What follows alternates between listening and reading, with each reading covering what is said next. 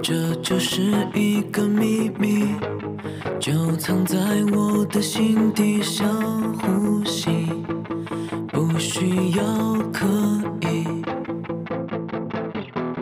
当我迷失阴雨，它会照亮我前行，告诉我点燃火的是自己，教会我燃烧汗水去代替泪的痕迹。火苗燃起，再待人送行，别轻易说了放弃，尽管暂时无光明，我仍然坚挺双臂。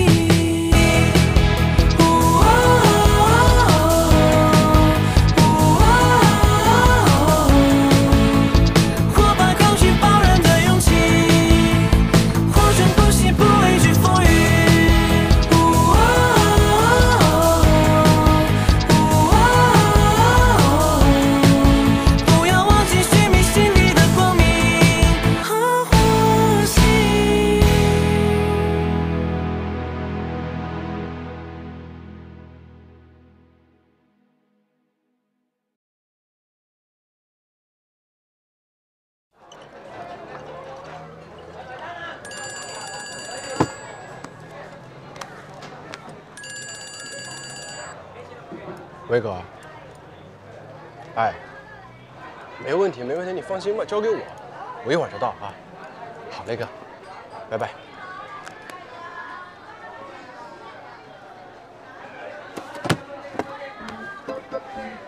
谁呀？还记得我跟你提过我帮他看摊那大哥吗？他给我介绍了一个大货，如果这个大货完成了的话，全红安所有的餐馆随便你挑。真的？我还能骗你啊？你不信我？我信你，我信你。信我去把账结了。又是我，老板，我烤肠不要了。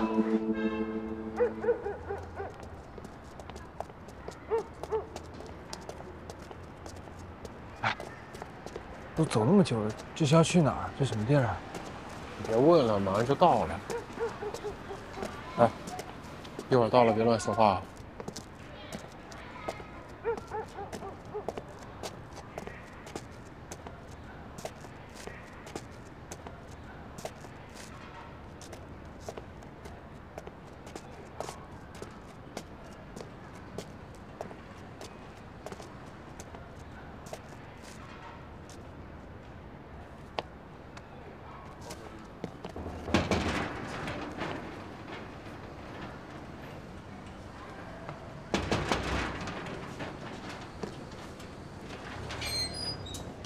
你找谁呀？找韩天儿。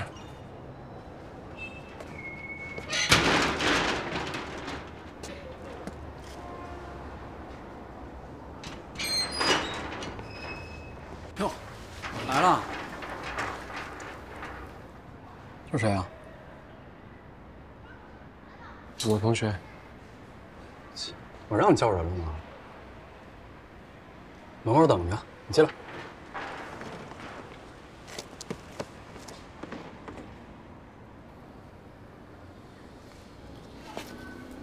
门带上。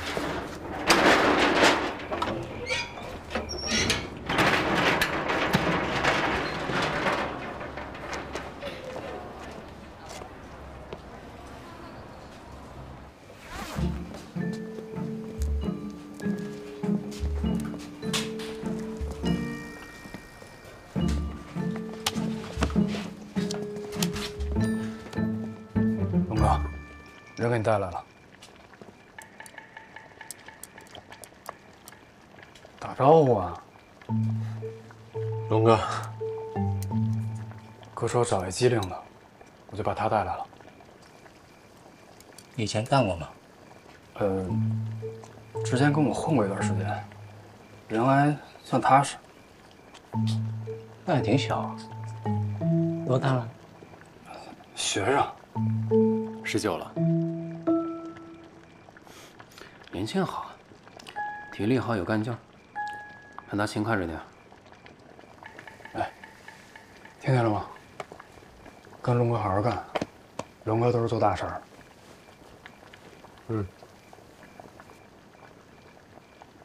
过几天有批货过来，带上它，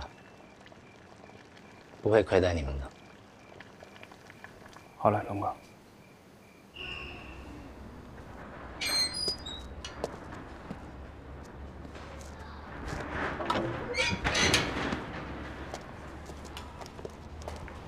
他们找你什么事儿？别动静了。哎，以后别跟这帮人来往，你别来这儿，你看他们不像好人。我说真的啊。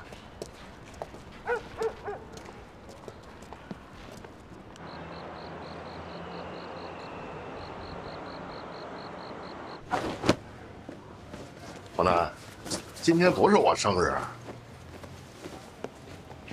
哎，也不是我们生日啊。给一人送件皮衣是几个意思啊？南哥，我这件好像不是皮的，人造革的呀，让人骗了。在哪儿买的？在哪儿买的？有病啊你啊！你有病吧？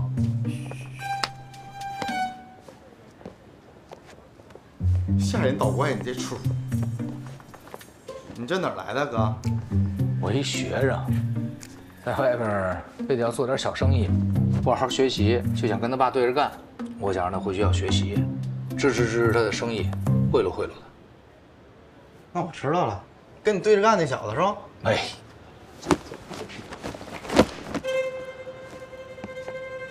是他，南哥是他吗？南哥，告诉我是他吗？南哥，你们还认识啊？瞎说，不是，哥，我之前给人看过摊，你这可能是码头来的货，有点像洋垃圾。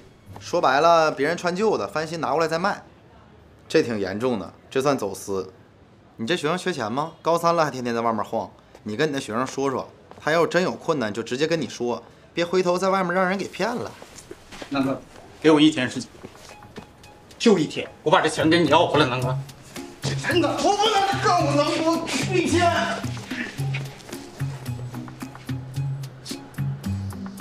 他怎么这么奇怪？今天他怎么了？这是喜欢个姑娘，没结婚呗？那我得劝劝他，让他正常点，行不行？我尽量了。走了，哥。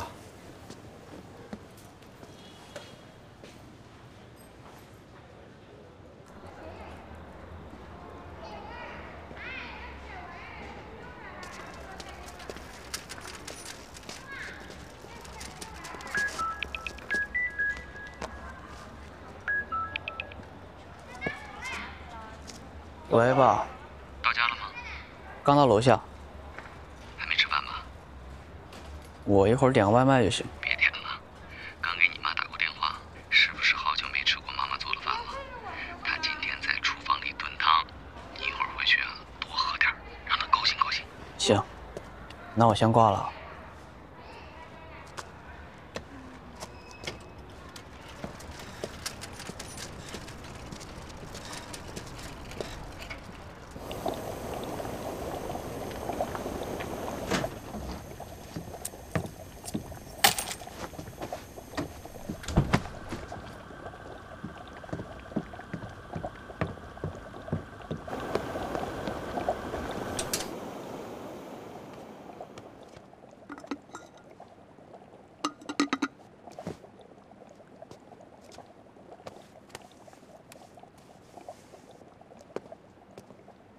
妈，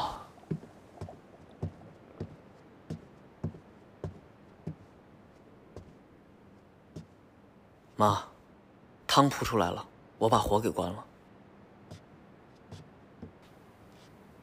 对了，小雨儿，放在这儿的几张 CD 呢？哦，我拿去听了。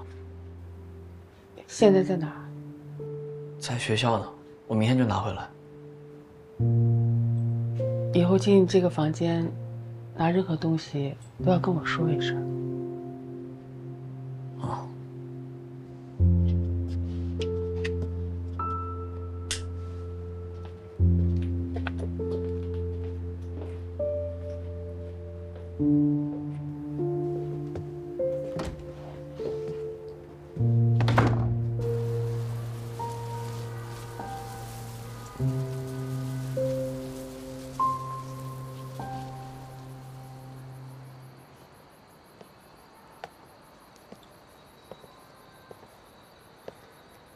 小妍，哎，爸，你怎么一个人坐这儿了？我要下来透透气。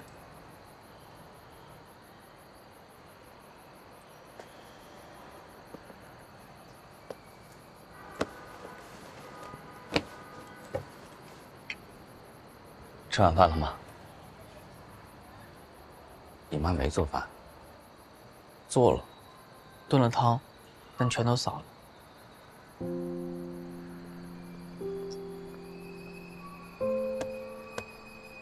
你言多了，你妈还没有从那件事里走出来。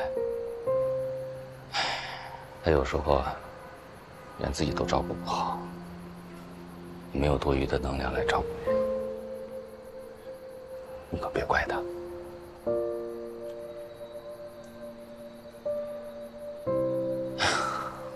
你知道吗，儿子？我每次下班回家之前，都要在这儿坐上一坐，放放空，透透气。没想到今天你抢了我的位置。你妈这个人啊，性格一直都是这样，遇见事情容易走不出来，因为她比较敏感，尤其对痛苦格外的强烈。上次那么难，还是你哥哥12岁的时候，病情出现恶化，爱普斯坦畸形，罕见的小儿心脏重症，妈就小心翼翼地照顾他，不知道付出了多少时间和心力，把他捧到手心里，呵护着他长大。怎么还不出来6个小时的手术咱们都做过，这很正常，一定会没问题的。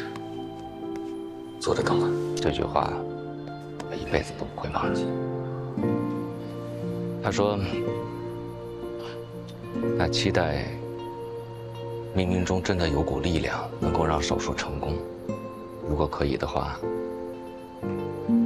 他愿意用他的一切来交换。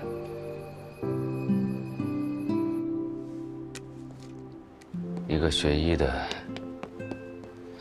那时候就盼着妈妈喝水。天上真的有神明出现。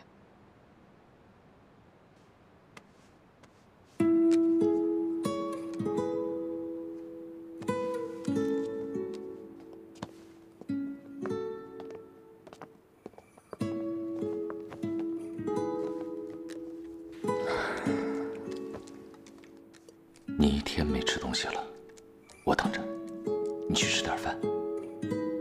我不饿，你们去吃吧。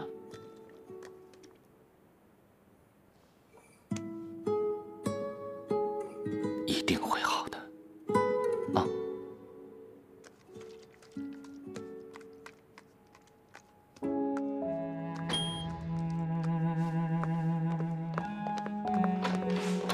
任真，放心吧，很成功。谢谢，不客气，不客气。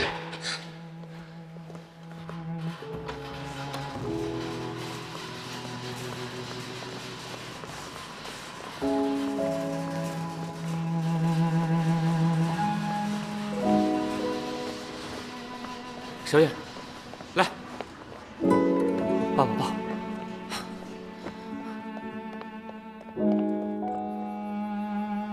你哥的命是我们从死神手里抢回来的。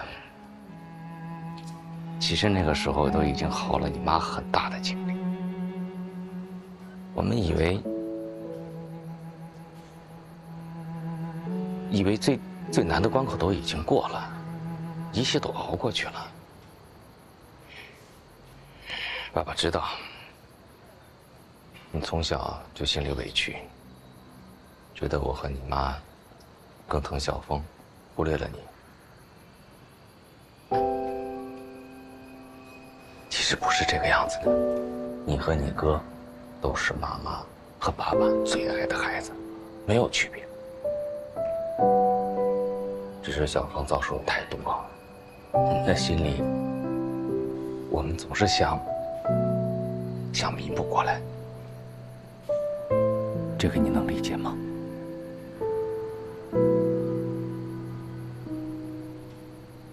哎呀，之前已经过去了，生活还得继续，跟爸爸一起努力，好不好？每次坐到这儿，都莫名的伤感。以后我再也不坐这儿，你也不许坐这儿了。好，跟爸爸回家，爸做你最爱吃的打卤面，好不好？走。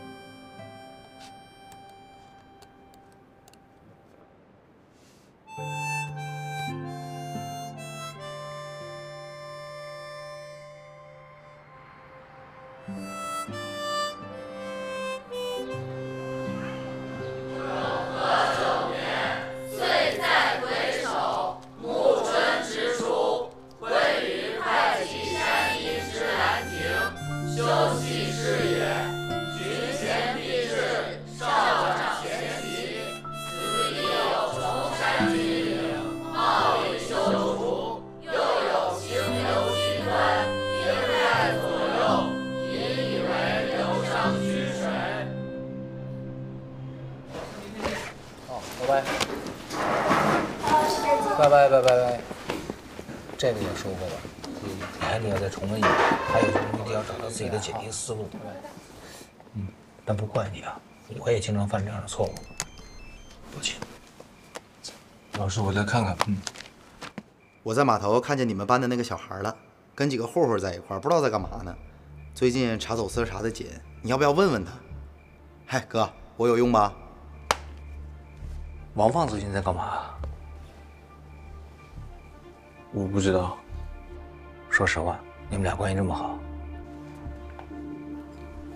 前几天，他带我去一个奇怪的地方，然后他说要跟那帮人干一票大的。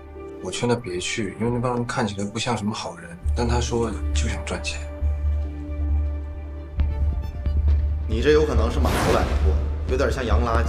这算走私。前几天有几个小子因为这事抓进去。你给他打一电话，问问他现在在哪儿。我知道你带电话，你打。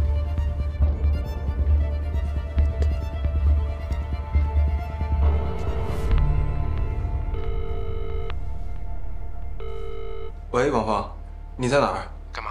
我在码头呢，我还有事儿，晚点说啊，先挂了。哎，我再打一个。您好，您所拨打的电话已关机。他说什么？他说他在码头，也没说干什么就关机了。行了，你收拾回去吧，我去找他。老师，我跟你一块儿。你别去，人多了麻烦。听我的，我找着他给你发消息，好吗？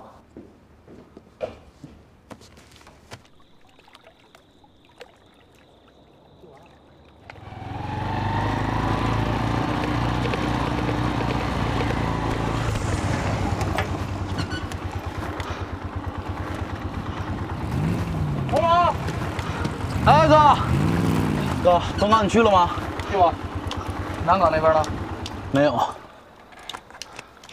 是没去啊，还是没找着人啊？没找着。那说清楚了呀。最后一个码头了，看看吧。走。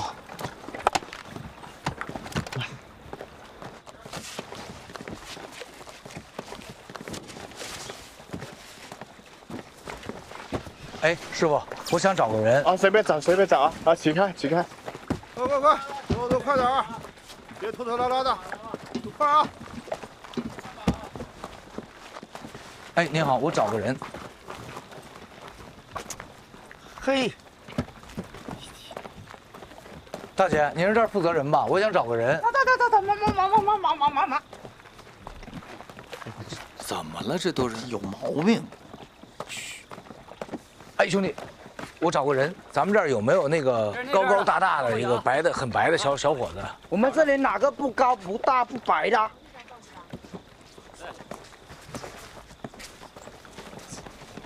动作快点啊，手脚麻利呀！快点，来，忙起来！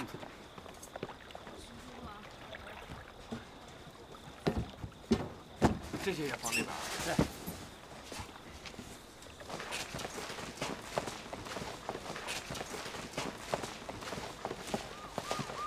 组长，这边满了，这边来了。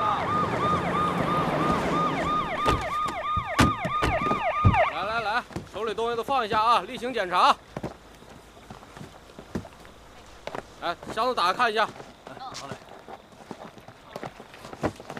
黄峰，都别干了，都停啊！你怎么来了？这个。你搬的什么东西啊？关你什么事儿啊？我问你这箱子里是什么东西？关你什么事儿？例行检查，把箱子打开。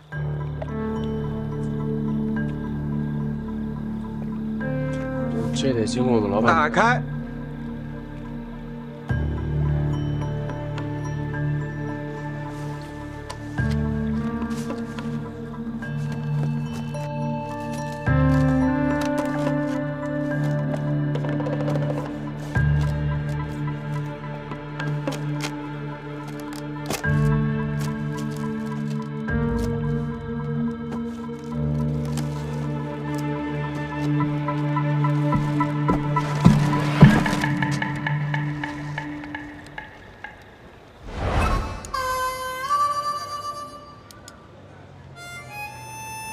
就这个，就这破生蚝，我们俩找了你一晚上，你要干嘛呀？我哥成天为了你，不是受伤，再不就买你那个旧皮衣，完了你还不好好学习，你要干嘛呀？你要上天呐？这真是给你点脸了，你信不信我揍你？你信吗？我问你话呢，你信吗？我问你话呢，你信？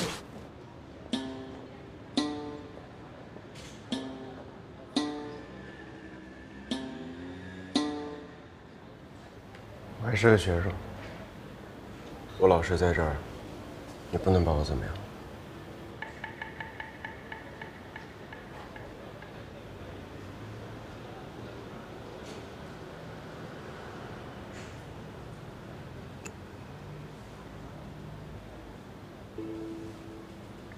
哥，我能出去冷静一下吗？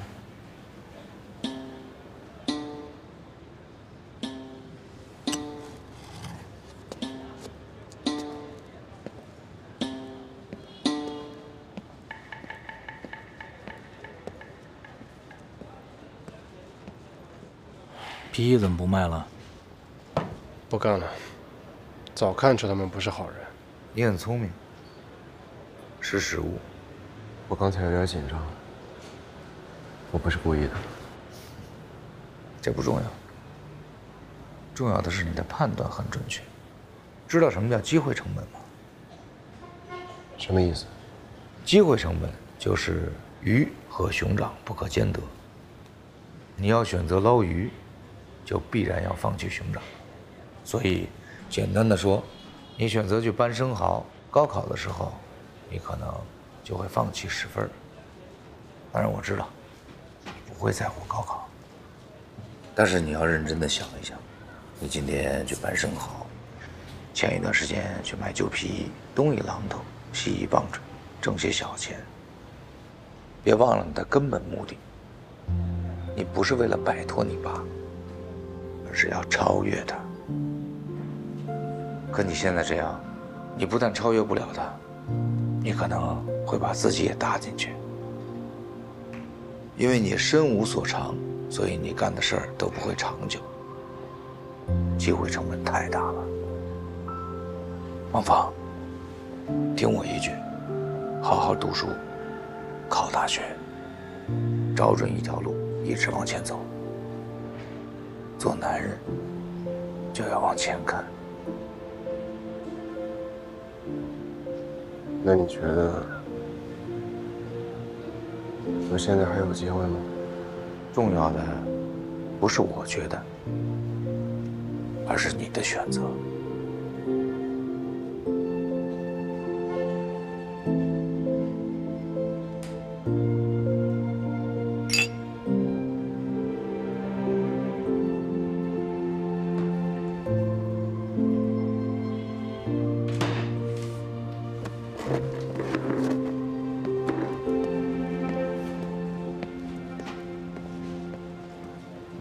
哎，红毛在外面，你别碰到它。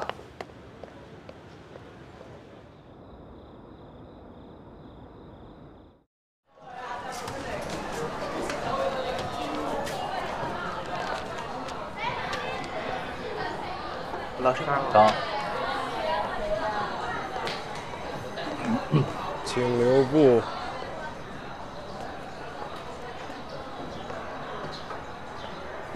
你们这 pose 为我摆的啊？不然呢？说说，什么事？我今晚7点半会准时参加你的补习课。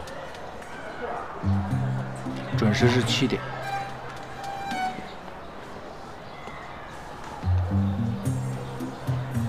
抱歉。那你的兄弟们都来吗？当然，我王放说到做到，大丈夫一言既出。谢谢。等一下，我没说完。哦，对不起，对不起，你说。驷马难追，我这1年的命就交给你了。我们也一样。多谢，多谢。这下我算是把全班都给你凑齐了吧？并不是。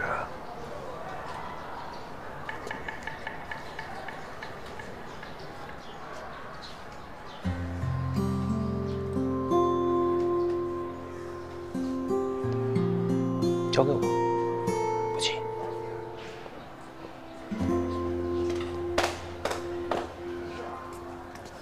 欢迎魔童归来。拜见观音菩萨。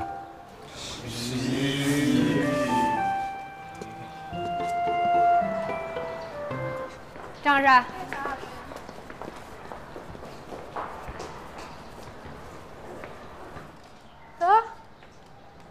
你怎么在这儿啊？哎，我为高远而来。你先高抬贵臀吧你。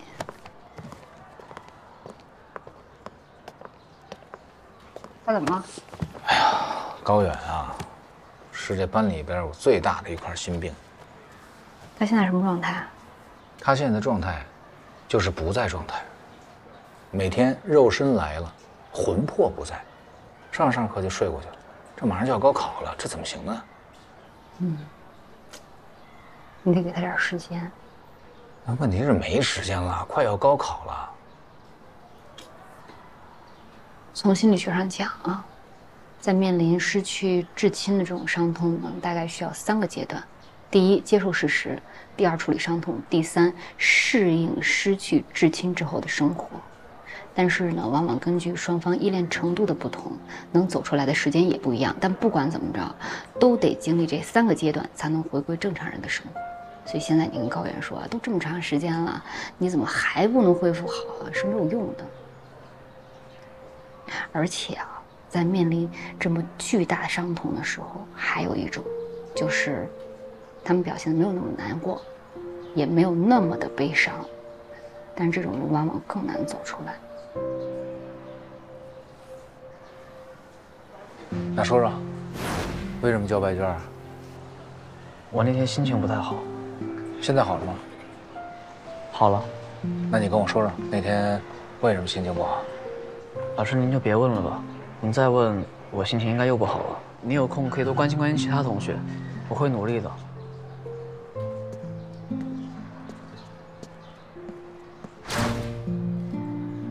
那我怎么才能看出来他好点了呢？简单的说，他能主动的提起，或者说我们询问的时候，明显的能感觉到他没有那么难过了。这时候就差不多了。出了这个事儿之后，我听说高远他妈其实情绪一直没有走出来。高远能回到学校，对他来讲是一件好事儿。可是现在你要求他马上就投入到学习当中，有点勉为其难了。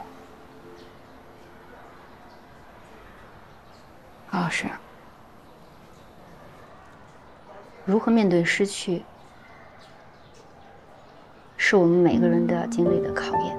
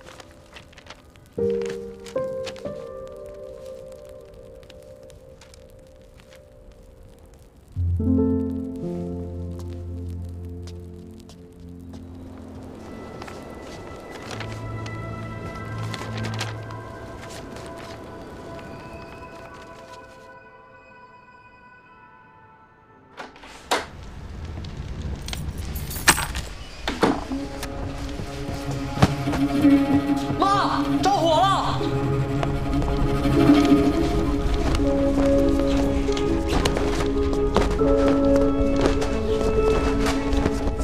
小心点！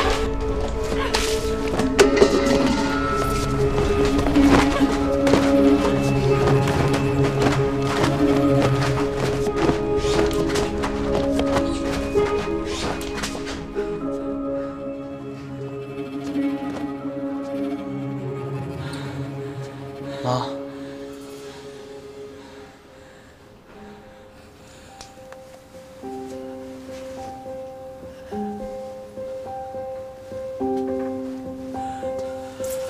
妈，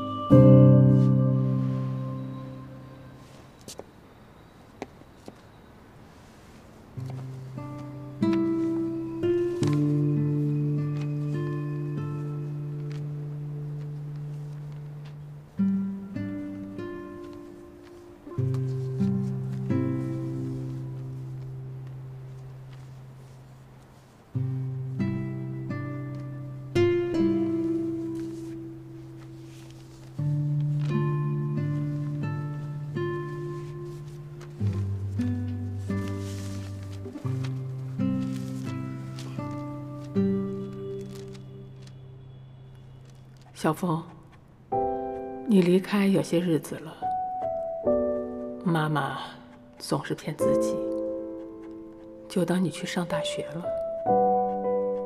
我们小峰总是很忙，忙着上课，忙着做实验，忙着写论文，假期也要跑去医院实习，没法回家。妈妈会想得很细，7点起床了，8点吃完了饭去实验室。小白鼠胖了还是瘦了？今天用的手术刀是什么型号的。想得越仔细，你还好好的活在这个世界上的错觉就越真实，妈妈也就没那么难受了。睡不着的时候，我把你小时候的相册找出来，每张照片都看了一遍。那么多年过去了，光看这些照片，我都能想起当年拍照的心情。你那个时候总说，出院了一定要去一次游乐场。我们在游乐场门口拍的那张合影，你还是小小的，我搂着你，我们多么幸福啊！小峰啊，今天妈妈煲了你最爱喝的猪骨汤，结果全洒了。妈妈真是没用，连你最爱喝的汤都煲不好。今天路过了你小时候最爱去的那家蛋糕店，店就要拆迁了，我进去买了2块蛋糕，还是你小时候的那个味道。小峰，每次你吃的时候，总把蛋糕上的草莓先给妈妈吃。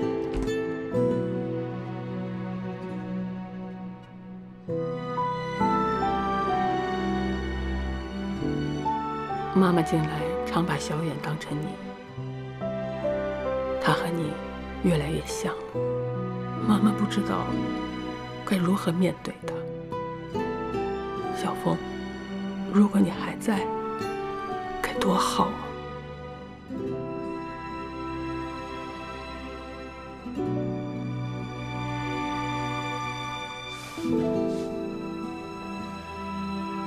怎么在家里烧起东西来了？多危险呀！要不是小远正好回家，整个家都烧没了，将来我们住哪儿？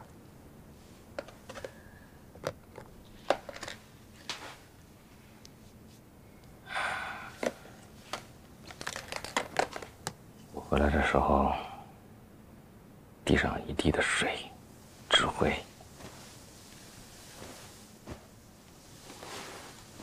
小远就躺在那上面一动不动的，我跟他说话呢，他也不理我，看着心里难受。小远这孩子真的很懂事了，有什么事儿都憋在自己心里不说，看得我心疼。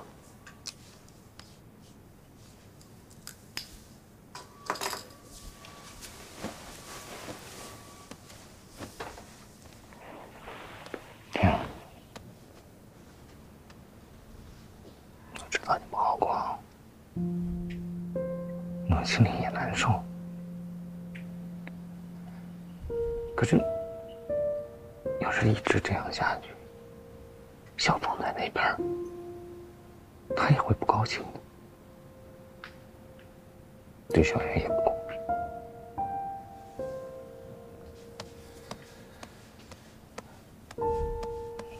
我们必须走出来。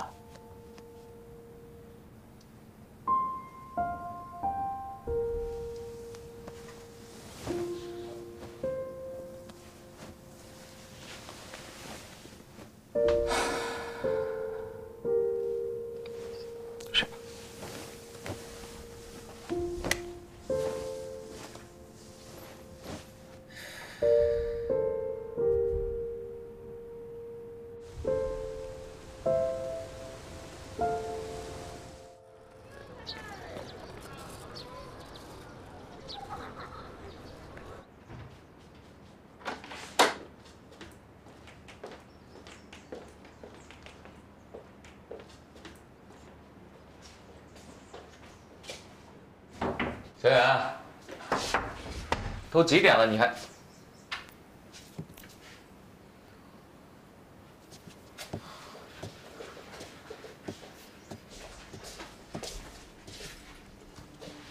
小远，小远，小远在外面吗？没在，这个点儿应该上学去了。这上什么学？这手机、书包，你看校服都没穿。那给老师打个电话吧。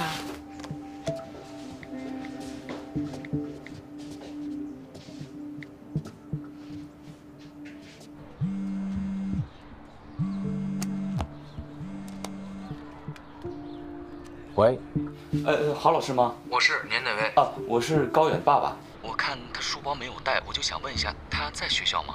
哦，好，那我现在去班里先看一眼啊。好，谢谢，麻烦你了。啊，没事没事。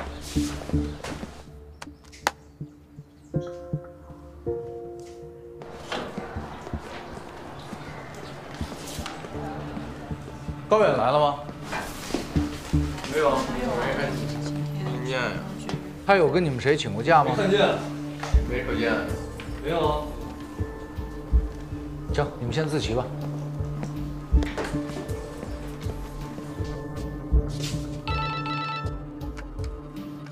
喂，郝老师。高远爸爸，他没来学校，您先别着急，您先回忆一下昨天他有没有什么异样。哦，好。是不是可以去调一下物业的监控？啊。总之您先别紧张，说不定他一会儿就来学校了，我们保持联系。好，给您添麻烦了。没事。在学校。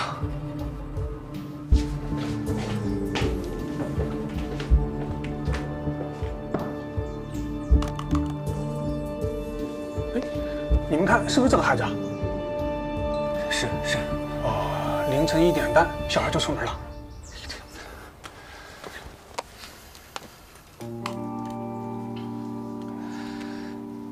郝老师，小远真的不见了。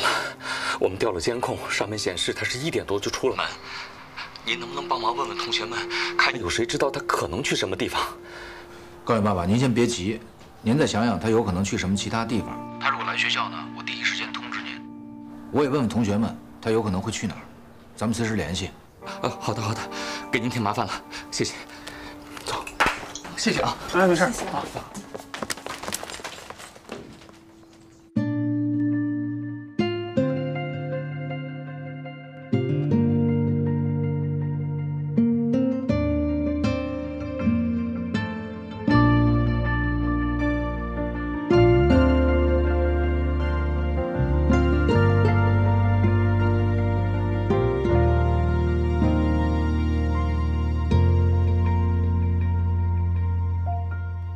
人群里的风，我像蒲公英，落地变成梦，未来很不同。